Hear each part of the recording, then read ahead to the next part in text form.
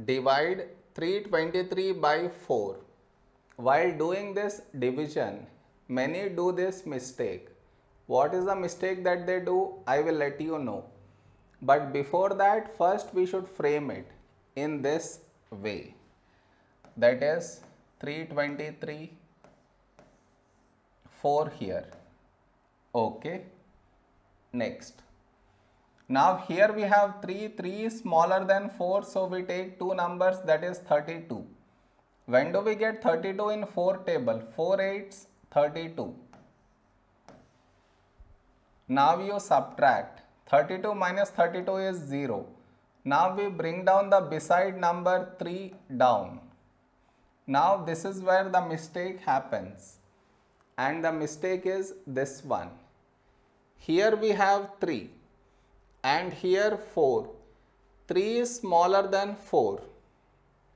So what many do is they put a dot and take 0 here, which is wrong. Just now you brought the number down and in the same step you want to put a dot and take 0 here, which is wrong.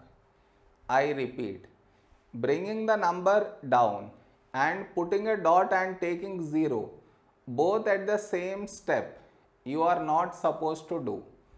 Instead, what you should think of is, what number should we write here? If we write 4 here, that will be larger than 3. So what we do is, we take 0 here. So 4 into 0, 0. Now you subtract. 3 minus 0, 3. Over here we did not bring any number down and 3 is smaller than 4. So here you can put a dot and take 0. Now here we have 30, a number close to 30 in 4 table is 4 7s 28. Now you subtract. 30 minus 28 is 2. We already have the decimal, so we directly take 0. So now 20. When do we get 20 in 4 table? 4 5s 20. So you subtract, you get 0. This is our quotient and this is our remainder. Did you understand where the mistake happens? You should not do that mistake. Am I clear?